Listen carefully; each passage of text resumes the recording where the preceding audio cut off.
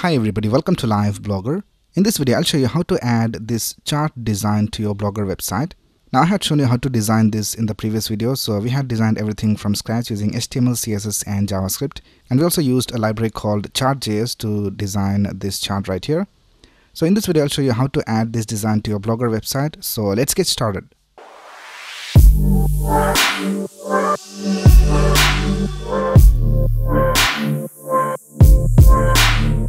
Right here, I'm in the dashboard of my Blogger website, and let's go ahead and add it inside a post. You can also add it inside a page if you want. I'll just add it inside a post. So let's click on New Post. And let's add a title over here. I'll just type Statistics of Programming Languages. And the next thing you have to do is change this into the HTML view.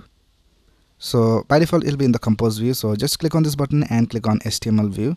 Now here you can add the HTML, CSS and JavaScript code.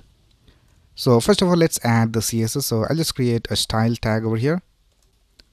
And in this style tag, we will add the CSS.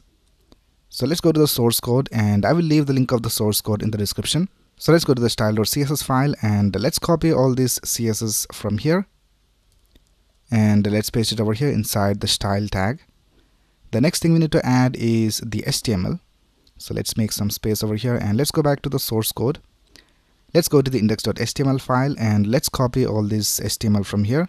Before that, let's copy the link of the fonts from here. So let's copy this link, and let's paste it over here. Right now, let's add the HTML of our design. So let's copy from this line of code till here.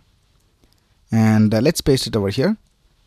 And here we can see we have the text that is displayed in the heading. So this text right here, so you can change this to whatever you want. Right now, the next thing we will do is we'll create a script tag, and in that we will add the JavaScript. So let's go back to our source code, and let's go to the main.js file, and let's copy all this JavaScript from here, and let's paste it over here inside the script tag. Now all the data and the labels of your chart are displayed over here. So here we can see inside the labels we have these different strings, and these are the labels over here. So if you change any of this, these labels in the chart will change.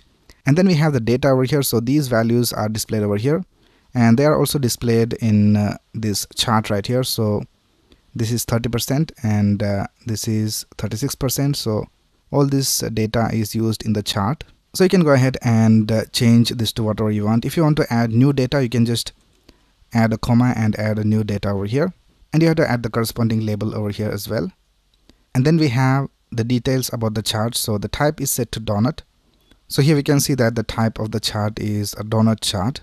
If you want to change this, you can change this over here in this type. Now when you change the type of the chart, you may also have to change some of these options over here. So you have to take a look at the documentation of the Chart.js library. So you can just go to chartjs.org, and here you have all the details about the Chart.js library. So if you click on Get Started, and if you click on chart types, here we have all the different chart types. So if you click on any of these chart type, you have the code displayed over here. And if you scroll down, we have all the options that are available with that type of chart. So you can take reference of this documentation and design your chart. Right now, if you scroll down, here we have the text that is displayed over here on the right side. So here we have the label, and then we have the percentage displayed. So it is this line of code right here. So you can change this to whatever you want. Right now, let's go ahead and click on Publish and Confirm. And our post has been published. So let's click on View Post. And here we can see our chart is being displayed. So everything works all right. Right, so that's basically how you can add a chart to your Blogger website.